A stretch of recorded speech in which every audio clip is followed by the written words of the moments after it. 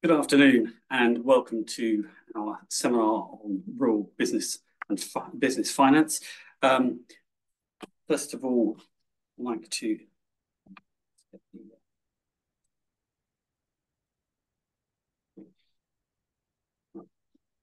run through the aim objectives and one or two background elements. Obviously, the aims are to identify the main types of finance available to businesses and consider some of the key factors affecting them. I'd like to point out today's session will be recorded and available on the website in due course. And there is a Q&A bar which is available to you, and please post questions into that Q&A as you're going along, and we will endeavour to answer as many of those as we can at the end of the session. Today's panel consists of Matthew Smart, who is the founder and chief executive of Rural Asset Finance and Rural Asset Management Services, and they provide finance directed to UK farm-based businesses for equipment, property and diversification projects. Matthew is a farmer's son from a mixed arable and beef farming family in Cambridgeshire, who graduated university and entered BNP Paribas Lease Group as a graduate trainee in the 1990s. Since 2001, Matthew has founded and managed various agricultural lenders supporting UK farmers, and he's built a team of loyal SME client base, which includes the most productive and entrepreneurial farmers in the UK and landowners, by using his niche knowledge and the team's niche knowledge and grassroots understanding of farmers' various financing needs. And they've evolved over the last 25 years of operation. And Tom Stone, who is director in the Albert Goodman Accountants Farm and Estates team. Tom is a chartered accountant and acts for a wide variety of farming clients. He regularly leads financing advice to farming businesses, helping to add value to both existing and new clients on top of the conventional compliance-related accountancy work. That work can range from helping existing clients refinance their debt to more significant borrowing arrangements, such as facilitating a purchase of a farm. Tom enjoys thinking outside the box and is regularly involved in both income and capital planning for his farm and landed estate clients. Okay. Hand over to Tom for an introduction. Brilliant. Well, thanks, Duncan, for that kind introduction, and good afternoon, everybody. I think before going into the different types of finances, their uses, advantages, disadvantages, it was worth just touching on a couple of slides, which the next few are going to do, just to provide a little bit of background on what farming and landed estates businesses need finance for. When I've done these sort of talks in the past, often in person, I've often gone around the room or tried to do some sort of poll to see what people view the various different aspects on the slides here would want to finance it with, and then do the same at the end to see whether perceptions have changed. I think ultimately the view of the presentation over the next sort of 45 minutes or so is to provide an overview of the different tools which are available to you to sort of help you finance the various needs on the screen. So perhaps, Duncan, if we go onto the next slide, that would be great. Before going on to the different types, I think it's always worth us revisiting why financings and the consideration of the type of lending rates and all those sorts of things are more important than ever. If we think back 3-4 years ago, the Bank of England base rate was 0.1%, and interest rates really were in the back of everybody's minds, and nobody was really paying too much attention to the rates that they were being offered. If we fast forward to where we are today, we've got a Bank of England base rate of 5.25%. And for those on variable rate loans and other variable rate offerings, then they have seen a substantial increase in their sort of monthly outgoings, and that has put a lot of strain on people. And also for new opportunities, so new investments, like on that past slide where we were looking at the diversification, so the building of a holiday let, the purchase of a farm, it really means that interest cost is now a really, really important part of that investment appraisal when we're considering new ventures. What this sort of slide here illustrates, I suppose, is the path to the future to get us to what that new normal might be. You can see here there are sort of two illustrations. One, the blue line being the thoughts at November, and one, the green line, being the thoughts at the start of February. And I'm sure off the back of the budget last week, then these paths would have changed again. But I think what they illustrate and both do is a reduction in interest rates. Obviously, as you can see here, quite a big contrast on how quickly that's going to happen and what that new normal is going to be. I think speaking to local bank managers, economists at talks recently, there's a strong consideration that the green line is the more likely line and likely exit, with the new normal being somewhere between sort of 3.25, 3.5 in the future. And the budget sort of backed that up, I suppose. Last week, the OBR announced that there was growth in the UK economy after a slight recession last year, which is positive. And it also showed inflation coming below the government's target, which should mean that the Bank of England start to reduce base rates as time goes on. Our next review is the 21st of March. Whether we see a reduction there or whether it starts to become later in the year, sort of Q3, Q4, time will tell on that. But certainly indicating that rates will start to come down, but at their current rates, and it's always important to understand the impacts of changes on you. So, Duncan, back to you to have a look at some of the tools on offer. Great, thank you, Tom. Right, well, we'll start with overdrafts, which are a very common thing amongst most businesses. It's normal for cash flow in a business to change in different situations, and some of those changes might actually be out of management control. So overdrafts provide an additional line of credit that gives you that short-term cash flow solution, allowing businesses to borrow money using their current account, and essentially enabling you to have more money to be spent than is actually in your account. It's important to remember, though, that overdrafts should not be viewed as a long-term funding solution. They are a short-term credit facility. They're a form of loan, but they are repayable on demand, and I'll touch on that in a minute too. Essentially, what it means is that you should always have enough money to make sure or the ability to raise sufficient funds to repay that loan should you need to, that overdraft should you need to. Unlike business loans, which come with fixed repayments and fixed interest rates, a business overdraft charges interest only on the amount of money by which you're overdrawn, so they are more flexible on that basis. And you can pay back a business overdraft as and when your cash flow allows. Although, as I said, it's important to remember that the bank can demand repayment at any time if they wish to. So what are the benefits of using an overdraft? They have a high rate of approval, so it's usually very quick. Typically, most businesses will be able to arrange an overdraft without or with very few issues and very quickly. The process of getting that business overdraft is straightforward, and very often it's simply a matter of discussing these with the bank, either in person, on the phone, or online. And you can pay off that debt as and when your cash flow allows. On some occasions, your bank might demand the repayment, but usually, as we say, you'll be able to repay it if you borrowed. And if they do, rather than demand repayment of that overdraft, what most banks will do, unless the business is clearly in near terminal decline, is they will look to transfer what they would refer to as hard core of the overdraft to a loan, to allow the business to afford that borrowing more readily.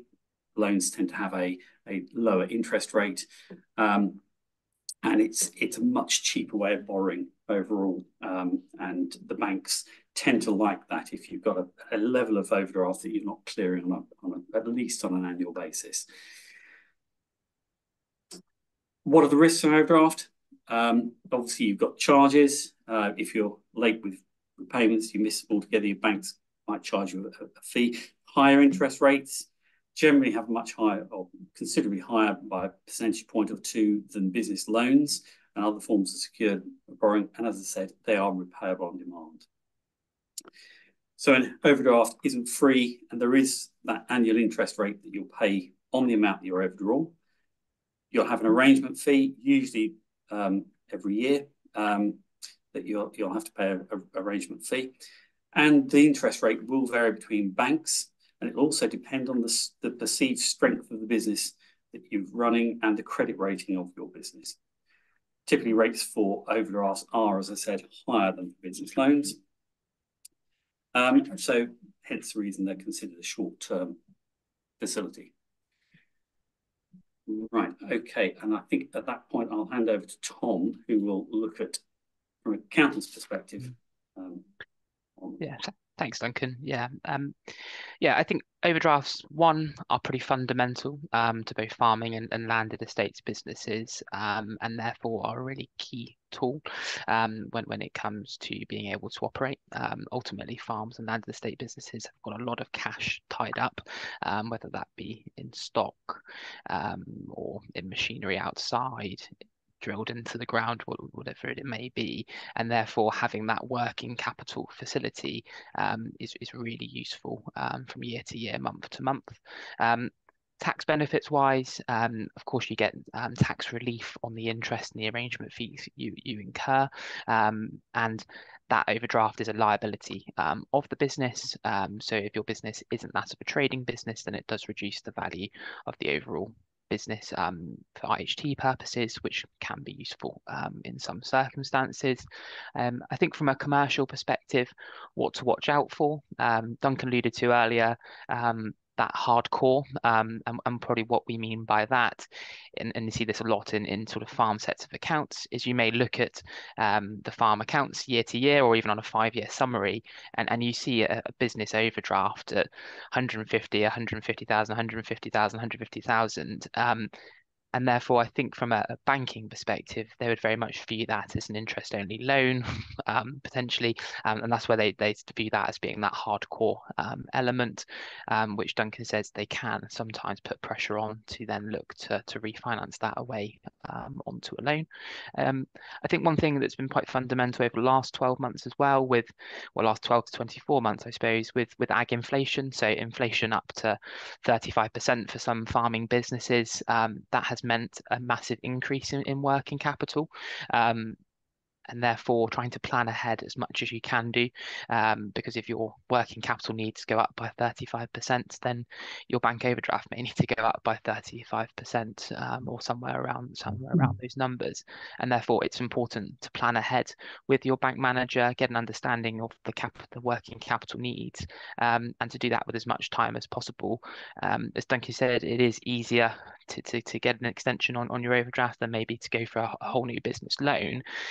But what we are seeing from high street banks is they're wanting more and more information on when that overdraft is going to reduce back down to its original level. And then lastly, which probably leads on to my next slide, Duncan, if you're okay to move across, I think it's thinking about how cheap actually is your overdraft as a facility. And on the screen here, I've got 2 examples. So the middle column is an overdraft, and looking at the cost on year 1, and then the total cost from having it for 10 years. And the right-hand column is looking at a loan and the total cost of that interest-only loan over 10 years. If we just focus on that 10-year column, we'll see overdraft, a cost of 150,000 versus a loan, a cost of 124,000. And the reason for that difference in costing are the annual arrangement fees that you pay on your overdraft. So linking back to that hardcore element earlier, if you do have a hardcore element of your business overdraft, then sometimes being on an interest-only loan or a business loan, which Matthew will touch on in a moment, can be a better, cheaper option for your business, depending on the circumstances. And as Duncan mentioned earlier, here I've just done the illustration as the interest rate on either an overdraft and the loan being the same. You can often see a loan being cheaper potentially than an overdraft as well, making that gap much bigger. So that the key takeaway I think from the overdraft is it's a fundamental source of finance for your farming business. It's being careful on that hardcore element and how much of it remains year to year, and therefore being mindful of whether it's right that you do have that hardcore element or whether a loan or another tool could be useful for looking at financing it. So back over to, I think it's to Matthew now to have a look at unsecured loans. Oh, yes, thank you, Tom. Good afternoon, everybody. Just taking up the mantle on the unsecured loans, it's not a hugely popular product with the agricultural community. Tend to go to more secured loans, but the unsecured loans are available from banks and finance companies. Traditionally, obviously not taking security, there's a quicker process than a secured loan, but the amounts on offer and the structures available tend to be quite small and restrictive. So typical unsecured facilities we see at 25, occasionally £50,000, driven by a very automated credit process within the lending institution. Point to note, we see this where maybe facilities are already in place with a lender, and then an unsecured loan is taken. There still could be guarantees or debentures if there's a company involved. They may still be required, or they may be in play in the background. So an unsecured loan may not be as unsecured as it first looks. There are some advantages. We could flick the slides, Duncan, thank you. The advantages are obviously unsecured, so there's no security given. That makes the process very quick. So within a week sometimes, but normally 1 to 3 weeks is a normal time scale. And purely the underwriting process is very automated these days within most lenders because of the smaller amounts of money that are on offer. Useful for smaller projects. So working capital injection, smaller projects, and there are limited costs, so small or no fees to set up, and obviously there's no legal or valuation process, which again adds time and extra cost to the facilities. These are quite useful for tenant farmers or people who have limited security or complex security, which is difficult to unlock. Disadvantages, because they're unsecured facilities, they typically carry higher interest rates than secured loans, and usually the parameters for repayment is quite fixed and structured by the lender. So normally monthly payments only, maximum term, typically 5 years. So quite rigid with no flexibility. Over to you, Tom, I think. Yeah, fabulous. Yeah, I don't have a huge much more to add, I don't think, on secured loans. I think it's not particularly a common source of finance, as Matthew alluded to. It can be useful, especially for maybe new entrants where they don't have the security, tenant farmers, those sorts of proprietors. But as Matthew alluded to a minute ago, it's really key to watch out for the terms on these. Yes, they may be unsecured, but actually, are they unsecured? Are they actually taking a personal guarantee, a director's guarantee on the loans going through? So I think it's important to really understand what you're signing up for when you're looking at these types of arrangements and finance packages. So I think I'm back to you, Matthew. Okay. So the more common product used in agriculture is the secured loans. So traditional security would be taken to support the loan. This is normally commercial property or other assets with defined value, so not just land and buildings with security. We've got a first charge and a second charge. So second charge products we're seeing more common now, where there's a historic first charge lender on the farm, maybe from historic land purchases or being used as overdrafts, and you don't want to upset that lending relationship or also the facilities that are in place. So having a second charge product to fund, say, a diversification or a new facility is becoming quite common these days. Guarantees and debentures do come into play. We see more and more now the land or the security being offered in a family partnership or owned individually, whereas the loan required is in a limited company, which is the trading entity of the farm. So that's quite common these days to lend to a limited company, but take security from the proprietor's land. When we review a secured loan or try to assess it, the advance rate and the pricing, there are two main factors that we look at. And I suppose it's good to drill into a bit of detail here because things have moved over the last 10 years. And now as a lender, particularly a regulated lender, we have to go straight to an affordability analysis.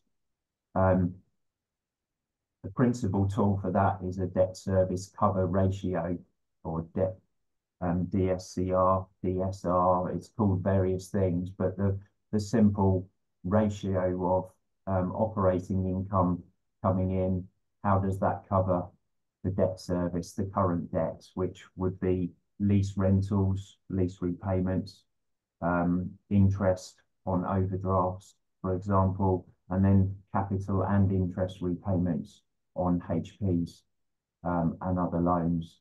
So how much cash is coming in on an annual basis to then service the existing commitments.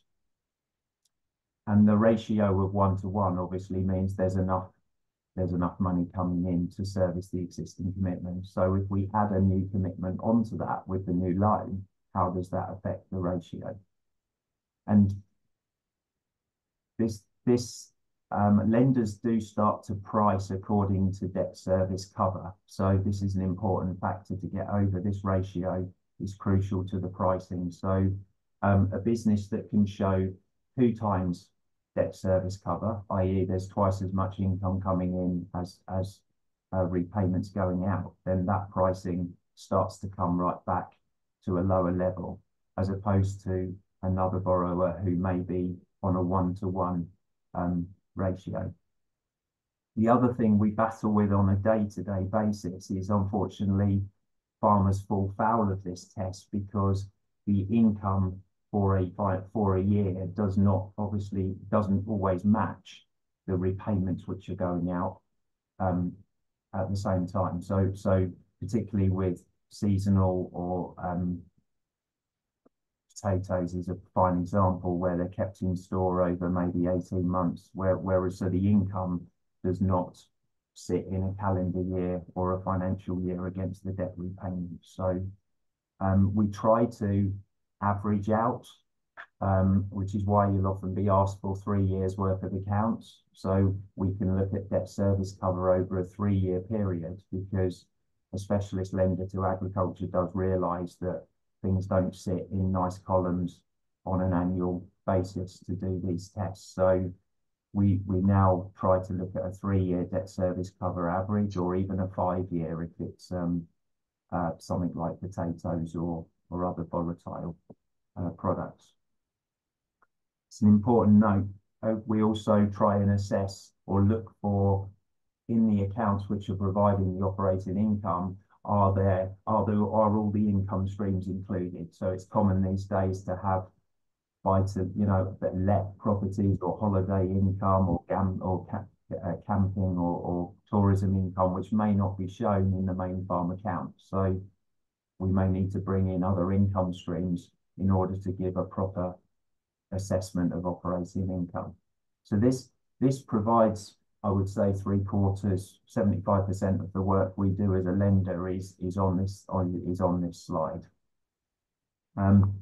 What used to be most important, but now really isn't, is the loan to value ratio. This does drive pricing, but is not the main driver over the affordability assessment. So different lenders have different views on quality of security, and it's normally around historic value volatility. We're lucky in agriculture that farmland and farm property doesn't have a lot of downside price volatility like other industries.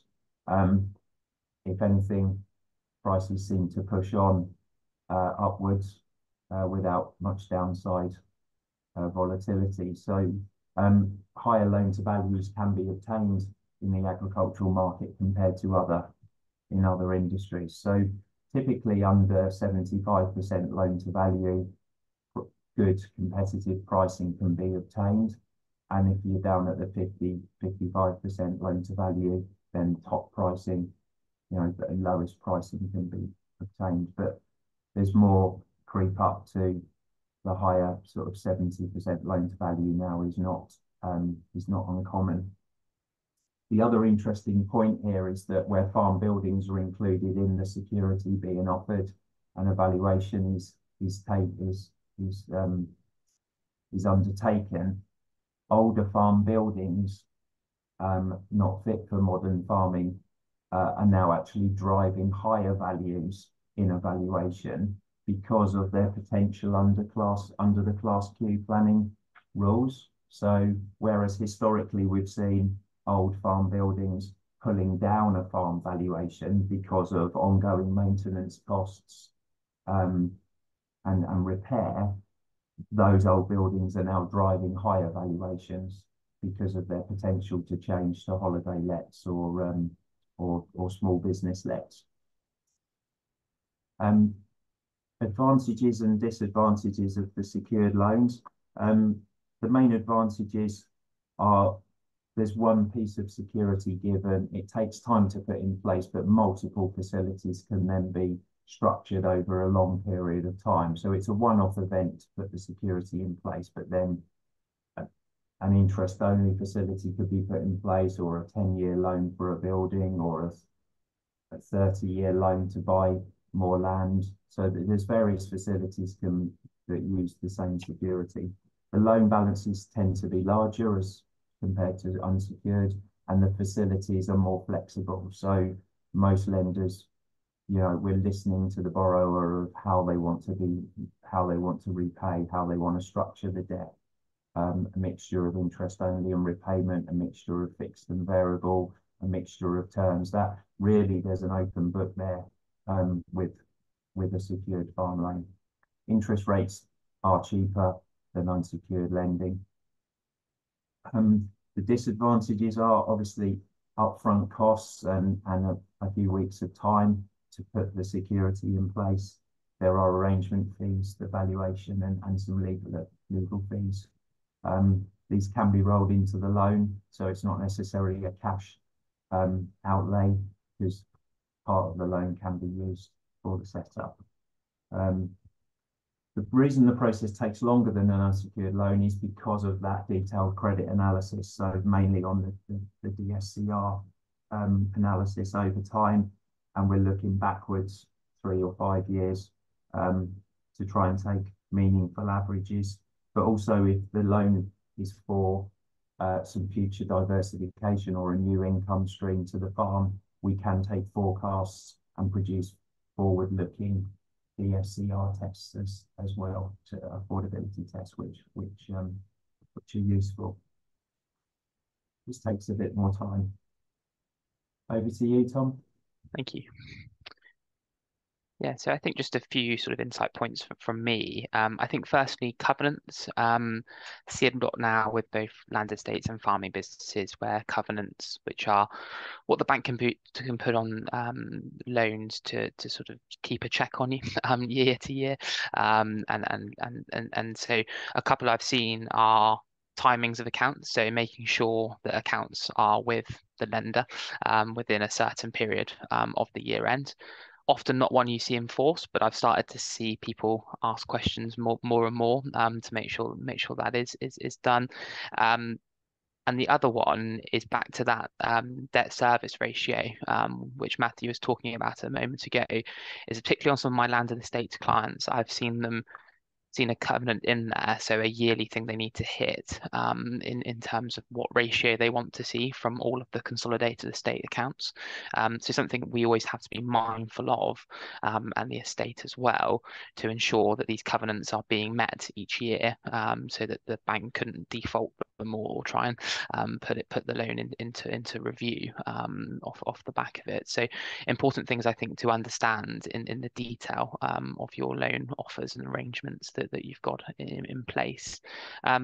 Security and tax benefits. I think security wise, I'm always keen on my clients not having their farmhouses secured on their business loans. I think it's always good to have the flexibility of that being away from the business borrowings. Of course, needs must, if it's to get you over the line on a loan to value calculation, then you have to do what you have to do. But to me, most of the time, there is sufficient security in place to keep those loan to value numbers down to achieve the best pricing you can. So trying to keep your own home out of that is always useful. In terms of the tax benefits of secured loan, of course, you have your interest and arrangement fees I mentioned earlier with the overdraft, which are tax deductible. The loans also reduce your capital assets for inheritance tax purposes. So if you do have chargeable assets within your partnership or whatever vehicle you trade within, then it can reduce that business worth, which can be useful circumstance to circumstance. Other things to watch out for, which I see with some of my clients, is actually what you're being offered. So often a bank may offer you a 20-year loan, but only commit for 10 years. And what that means really is they're giving you a 10-year loan amortized over 20 years. So at the end of 10 years, you're going to have to renegotiate what you're doing. So therefore, it's always important to compare apples with apples rather than apples with pears, to make sure when you're looking at different offers you've got in place, you're understanding the future costs that you may have to incur from a renegotiation point of view. And I think the other big consideration has been for the last probably 36 months or so is fixed versus variable, and making sure your business isn't exposed to big increases in interest rates. As I mentioned right at the start, interest rates have risen a huge amount over the past 24 months, and that has put a lot of farming and land estate businesses under a huge amount of pressure. And therefore, trying to manage your interest rate risk is quite an important part. And that's where people like Matthew can really be helpful in understanding the risk that you are exposed to and how to manage that best. So if there is an increase in interest rates by 1%, 2%, 3%, can you afford that? Can you not afford that? What are the options to mitigate that risk, really? So Duncan, if perhaps we can move on to the next slide. And really what I was trying to highlight here, I suppose, is looking at the term of the loan that you're going after, and really trying to match that to the investment you're making. So on the screen here, we've got 3 loan examples of £500,000 at 8% over 10, 15 or 25 years. And if we just look down at that bottom row, we can see the huge contrast in the annual costs under each of those options. Makes sense. If we push it out longer, we're going to pay less because we're pushing it out over a longer period. You will potentially pay more interest. But I think the key point to take away from this really is matching the investment you're making to the term that then you need to take out.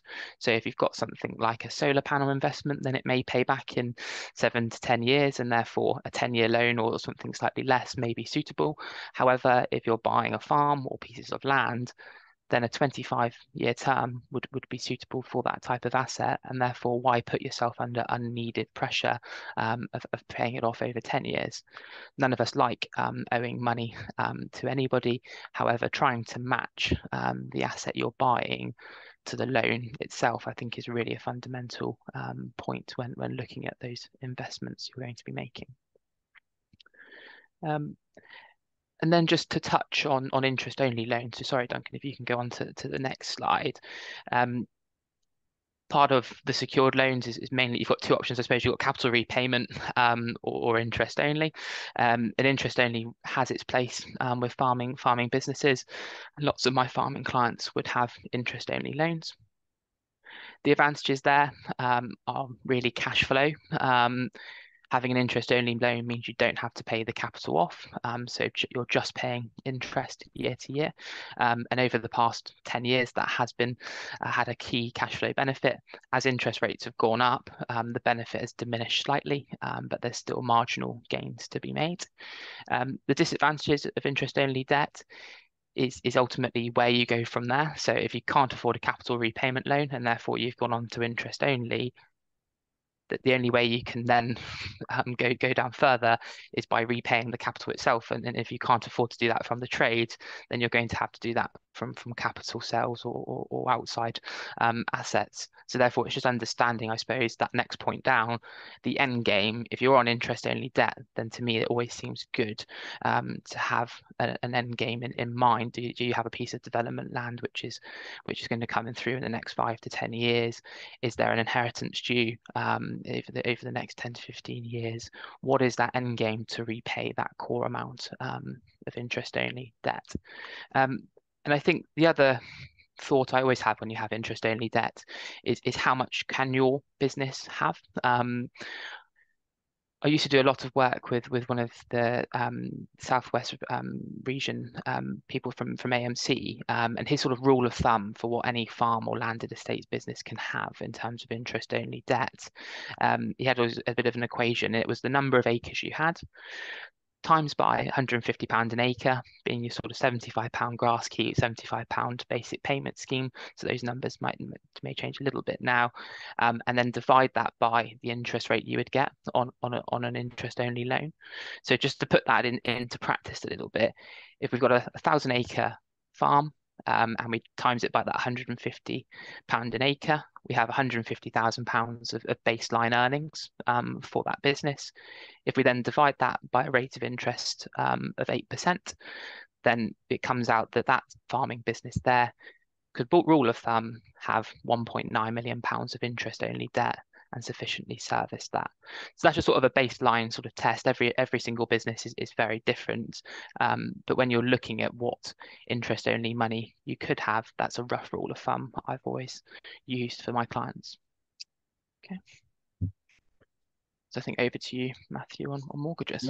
Yeah, I mean, just finishing that point on interest only, Tom, that obviously interest only helps that DSCR calculation that I was drilling into earlier, because DSCR takes capital repayment and interest, and if there is no capital repayment, therefore it sweetens the DSCR calculation, which then in turn will drive a higher loan advance from the lender's perspective. So it's definitely useful, particularly with farmland purchases, which are going to take, maybe 20, 30 years, a generation to pay off that capital. So absolutely. My next point, the next product was mortgages, not really one to dwell on, I don't think. A mortgage is a type of secured loan, but usually involves a new purchase and usually involves a residential property. So not too common in the farming arena. Because there is normally a residential home involved, the financial assessment by the lender is extensive and is highly driven around the affordability of the loan repayments, with also built-in contingency just in case the income streams being used deplete for some reason, because ultimately you are dealing with someone's residential home, and this can turn into disaster if the right affordability analysis isn't undertaken. Important to note that the mortgage lender has the first priority over all security. So there may be a secured loan using the same security or the same property, but the mortgage lender will have the first priority. Secured loans are often called second mortgages for this reason, because there may be a prime mortgage using the primary residence, and then other loans, other secured loans attached to the same security. Advantages and disadvantages. Obviously, it's fairly obviously the interest rate attached to mortgages is about the cheapest that you'll find. And also high loan to values can be obtained. So more with the residential market, 90% is not uncommon loan to values, whereas on commercial property tends to be more 50 to 70%. So cheaper rates and higher loan to values are on offer. The disadvantages will be that you are fundamentally using your residential home, and to borrow money for business purposes using the residential home, we wouldn't advise unless absolutely necessary. If there is a way to structure a commercial loan using commercial assets, then we would highly recommend that was the case. Because ultimately, if you default on the loan or something happens with the business, then your house is at risk in this process. To you, Tom. Yeah, thanks. Yeah, and I think mortgages aren't necessarily that's that common in the farming world. From a tax perspective, I think the interest allowability is often on a case by case, but I think it's ultimately looking at the purpose of the money you've borrowed for and the structure of business to see whether we can get the interest allowable on that debt. And I think one thing just to note, I suppose, on mortgages is the term, and I think that commitment. So it may be that what most mortgages are a two to a 5 year sort of commitment on them, and therefore you have got that constant renewal, and therefore they may have the headline as Matthew said about being quite cheap, but then by the time you then go through a whole process of the remortgage, more arrangement fees, like we were with our overdraft earlier, over the longer term is probably not the right product depending on how long you need the money for. So yeah. That was sort of my thoughts on mortgages. So back to you, Matthew, on hire purchase. Okay, so hire purchase. So the use of purchase or business investment using hire purchase gives you a good deal of flexibility to spread the cost of that purchase over a fixed period of time. The finance company will buy the asset for you. The asset will appear on your balance sheet as an asset, but with an HP liability. You have a small upfront payment, typically a deposit of 10% or a bit more. But then at the end of the repayment period, subject to a small option to purchase fee, you will take outright ownership of the asset. So it's a good way of spreading the cost over a fixed period of time with fixed payments. It's a very common product used to purchase new and used farm equipment, and almost any other capital items. We talk about hard assets, i.e. wheeled tractors, vehicles, machinery, but there's also the softer assets, which may be, bolted to the ground, parlours, buildings, and other fixed equipment, robotics these days, pack house equipment, solar panels, all those things go into more of a softer asset class. They don't have defined depreciation values and residual values, but they're still identifiable, which makes them suitable for hire purchase agreements. The other thing with equipment manufacturers often subsidise interest rates and costs using hire purchase facilities to try and persuade you to buy their new products. Funds are primarily secured against the asset of which is being purchased, so enables income to be earned in the future or savings to be made and benefits assessed, which can then be used to justify the purchase and the repayments. So there's a forward-looking element to most of these purchases. Advantages, it's very quick and simple, probably often too quick and simple. When you go into a shiny agricultural dealers to look at new equipment, it's scarily easy to come away like it is in the car industry, I think. But both new and used equipment can be financed, and we've seen an average term on HP slip out now. It used to be 3 or 5 years to pay down equipment on HP. 7-year deals are now very common, and even we're going into 10-year deals now on longer term things like milking robots have got 10-year HPs, which make that work. So that the term is a lot longer than you might think. And also within each year, we're matching cash flows to try and tailor the benefits or the new income from the asset to the repayment.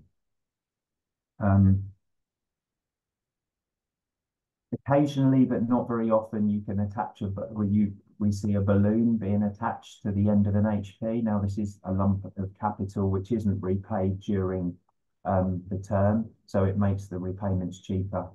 But so we don't see that much in agriculture unless it is a large tractor or combine, something that's going to be sold at the end of the agreement, and there is a defined residual value to it. We often see people, well, we do, it's more common to spread the agreement over a longer term to get cheaper annual repayments, which are easily serviceable than put balloons onto agreements. So that's not too common. With HP, particularly at this time of year, sole traders and partnerships are using HP to gain capital allowances without the cash outlay from the business. So take the tax allowance, which Tom will come on to, I'm sure, in a minute. And obviously with new equipment, with manufacturer schemes, there is cheap money available. 0% finance is available on lots of new equipment with HP.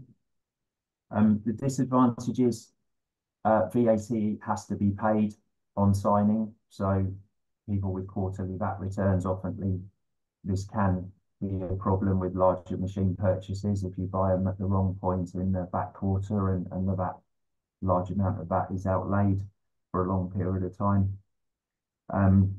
Small setup fees and obviously interest are charged, which increases the overall cost of the asset as opposed to paying cash.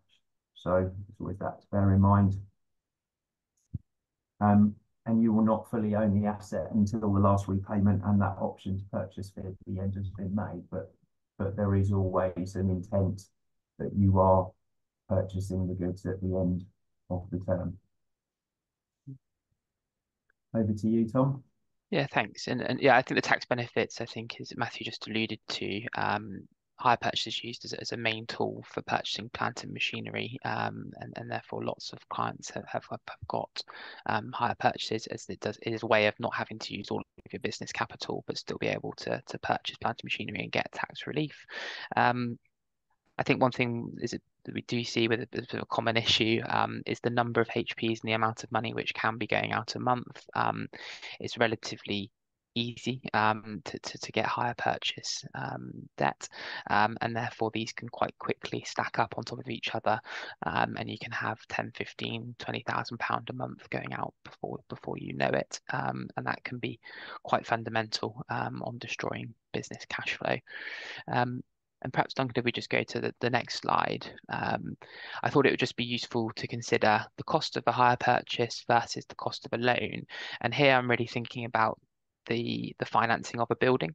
So here, a building of £100,000, how does that stack up on a HP over 5 years versus a loan for 20 years? And as you can see on those bottom lines, in terms of fundamental cash flow cost to the business, it costs you half as much to have the bank loan than it does the HP. Of course, you will pay more interest under the loan arrangement. However, cash flow wise, matching the asset you are buying to the relevant source of finance, I think is really important for farming businesses. And then scenario one of using the HP, you're putting yourself under a huge amount of pressure to repay that over 5 years. Okay. So back to you, Matthew, to have a look on leasing. Leasing. So often seen as a complex area compared to HP, but just trying to keep it high level for this discussion is that there's two common types of leasing agreement. A finance lease agreement. The finance company purchases an asset chosen from a supplier of the customer. The finance lease gives the customer access to the assets in return for a hire or a rental payment. And a lease finance lease is divided into effectively a primary period, much like an HP, where the loan or the money is repaid. There may be a balloon at the end of it, again due from the hirer, but at the end of the primary period, the capital outlaid by the finance company plus interest has been repaid, and then a secondary period commences. So if the asset is needed still with the lessee, a secondary period or peppercorn payment is charged ongoing. So the asset never actually becomes the ownership of the farmer or the lessee, because this ongoing peppercorn payment is paid to keep the lease running until that person disposes or hands back the asset. So compared to an operating lease, the finance company buys the asset again. There's a hire agreement for a fixed period of time, but at the end of that primary period, the asset comes back to either the finance company or the supplier. So there's a defined period of hire with an operating lease, and normally that defined period ends where a residual value has been underwritten by either the finance company or the supplier. So the hire has to end because a residual value needs to be realised with the sale of the asset by a supplier or the finance company. If you move on to pros and cons, the advantages of leasing, you get access to the equipment without the ties of ownership. The rentals count as an expense in your P&L rather than an asset on the balance sheet. So Tom, I'm sure, will enlighten us on that. The rentals are paid plus VAT per month, per quarter, per annum. So the VAT comes into more in a cash flowed situation rather than being paid up front as with HP. And we see this quite common where people are on quarterly VAT returns. They may set their lease payments to a quarterly frequency. So they pay every 3 months and then claim VAT back on a quarterly return. So there's that advantage. Obviously not big outlays, and hiring equipment rather than buying keeps cash reserves within the business, and effectively fixed rental amounts cash flowed into the business. For assets, operating leases come into its own again now for assets which may be undesirable. We talk about without the ties of ownership. Well, there are some assets that maybe you don't want to be tied with ownership. Operating leases have become quite popular again, particularly with things like electric vehicles. We have some large corporate customers now who just don't want the residual liability of an electric car or a battery operated piece of equipment. So by using an operating lease, you're forcing the residual value or the disposal cost of that equipment back onto the supplier or the finance company. So there are instances where ownership is not desirable, maybe. The disadvantages of, just say it again, with you don't own the asset, and with either leases you will never own the asset, and there could be extra costs coming on a secondary period of a finance lease if that lease goes beyond its primary term. Yeah. So tax-wise on leasing, operating leases, as Matthew said, you've got your rentals which go for your profit and loss and are tax deductible as they're paid throughout that lease period. Finance leases are somewhat a little bit funnier on the accounting of those. Typically they're treated as an asset, and then the depreciation is allowable as an expense for tax purposes. That ends up working out as being the rental. So it's a bit of a long-winded way around to get to the same outcome. I guess what to watch out for, one from a tax perspective, I suppose if you're changing, so you're going from having items on HP to then looking to lease. Potentially in that first year of disposal, you might end up with a taxable profit from the sale of those items and then not have the reinvestment you're normally used to. So you could have a year where there's a bit of a balancing charge for capital allowance points. So worth discussing with your advisors before you change your overall policy on leasing and hire purchase. And I think commercially as well, it's just weighing up what's right from a cost perspective between that finance lease, operating lease, and HP. Because by the time you look at residual values, what things are worth at the end, is it really cost effective to have an operating lease? In reality, when you get to the end of it, you have nothing to return. So case by case, I think on that one. But when you're looking at, say, like fleets of tractors and things like that, then I think it's important to look at the various different options and look at the pros and cons of each. So back to you, Matthew, for sale and HP back. The sale and HP back, sale and lease back. So this is using the hire purchase and the finance lease documents we've already discussed, but actually the borrower has already purchased the goods and within a set period, usually sort of within 3 or 6 months after the purchase, a hire purchase or a finance lease can be obtained against those assets to replenish working capital, which may have been, or overdraft, which may have been used up in the initial purchase. So the borrower is the supplier of the asset to the finance company. So the borrower sells the asset to the finance company and then buys it back on a hire purchase or hires it back on a sale and lease back. An established farming business, or the good thing about the farming business is that we'll have fleets of vehicles and equipment, plant and machinery, and even land and buildings, which you can release huge amounts of equity from.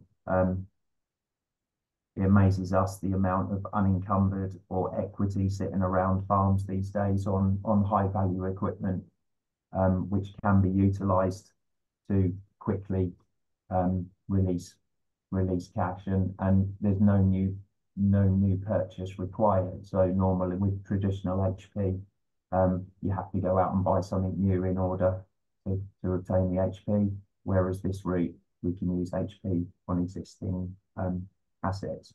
The refinance is becoming a really useful tool in the farm finance sort of toolbox. Could say freeing up working capital on assets that are already being used in the business, and the new loan facility or the new HP can then be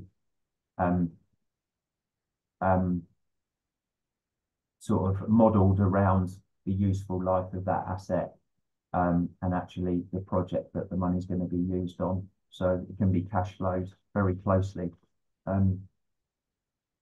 Pros and cons. The main advantage with this is that if you want to, you can buy the asset and then figure out afterwards how you want to finance it. You don't have to make that decision on the day. So how much finance do we want? Which product do we want? Can all be decided after the event. Because it's a hire purchase or a lease agreement as opposed to a secured loan, that it's fairly quick and easy and low cost to put in place. And again, the loan can be tailored, number one, to the depreciation of the asset that's being used, and also to the purpose of the loan for which the money's being used.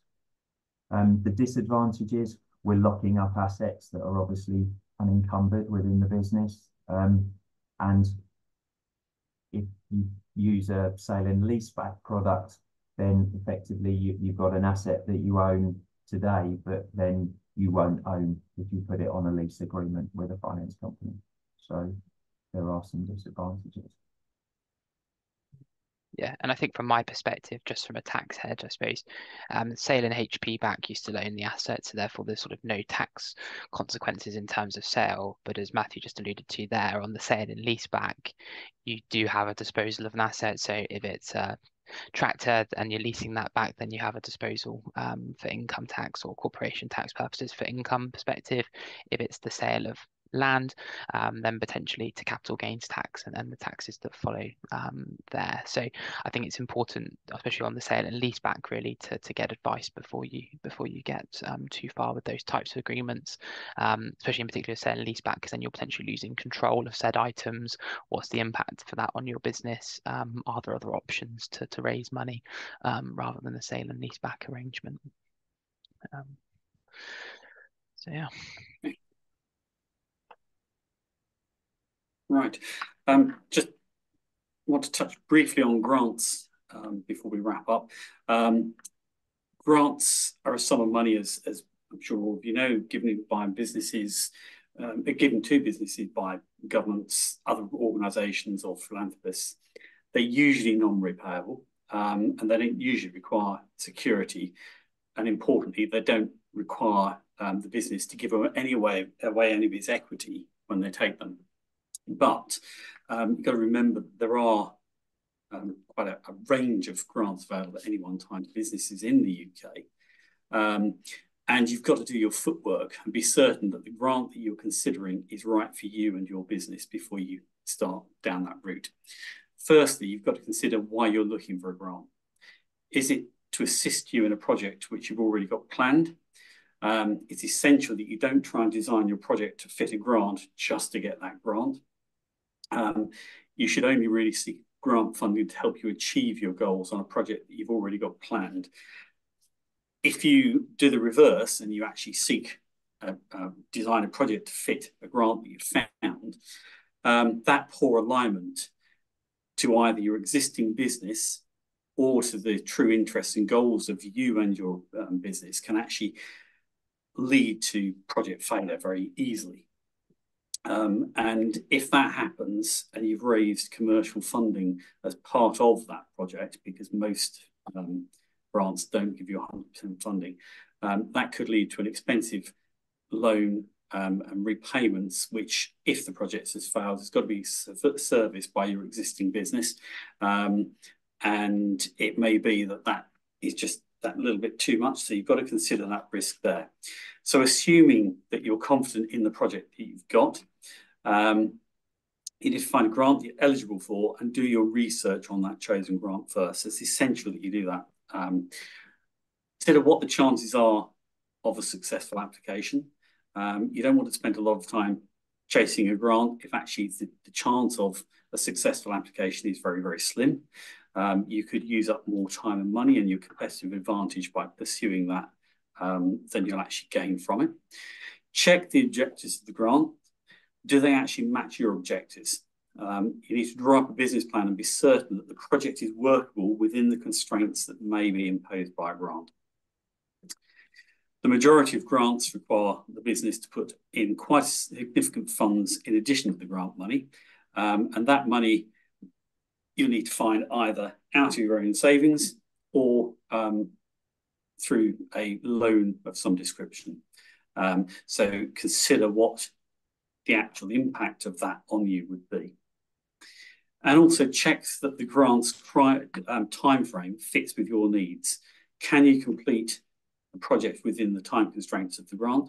Often many grants have to be spent within a certain time frame, and not all projects can be fitted in to that time frame without actually having dramatic effects on the business and the project that you've got in mind. Consider what will happen if you fail to complete all of the constraints of the project, of the grant, and the project isn't actually completed in time or indeed at all. What are the penalties? Would you have to repay any or all of the funds that you already received? If so, could you afford to? And if for some reason you didn't fit the project in within the time frame of the grant, but you can finish the project, could you actually afford to finish the project without that grant, at least in a scaled down format, if the grant money is withheld for any reason? They're all factors that actually you do need to consider, because if you've gone halfway through a project or further and the money is withheld for whatever reason, it could have a very significant impact on your business. Matthew, if I can hand over to you at that point. Yeah, yeah, but I'm reiterating, I think, Duncan, what you've already said. I mean, the grant will never cover 100% of the entire investment you're making. We see time again, there's hidden costs and a contingency is required to every project. There may be some civils bills, legal costs, consultants, etc. So there's always a contingency required, even on 100% of the investment. And the other point you make, delay and timing is key. We often, particularly with supply chains and locking in steel price and things like this, you need to put upfront deposits, substantial deposits to suppliers, which is a payments well ahead of when the grant money will be released. So timing to keep the project on track is key. We will always look at any application involving a grant. We'll take out the grant funds and see if the project is viable if the grant fails. So there's always a prudent, tested sort of forecast, if you like, on if the grant money doesn't come through and interest-bearing debt is used in its place to fund the project. Is it still viable and giving adequate returns? So that's something we do as a lender, and the borrower we would share with the borrower. Additional sources of funds. The grant may not come through at all. It may be at a lower level than expected. So putting secured loans into, using land or buildings to raise secured loans in order to supplement the extra money required, or if a lower grant is awarded is quite common. The one thing I did want to point out is that the Improving Farm Productivity grants, the IFP, at the moment, they're quite clear that hire purchase and leasing cannot be used as part of that project. The assets need to be purchased outright as part of that grant process. So we are seeing people raise secured loans in order to help that, because making these purchases using overdraft and cash reserves can be a dangerous occupation. So we can refinance or sale and HP back assets after they've gone through the purchasing procedure on equipment, and also use secured loans to supplement grant funded projects. Okay, Tom, do you have any?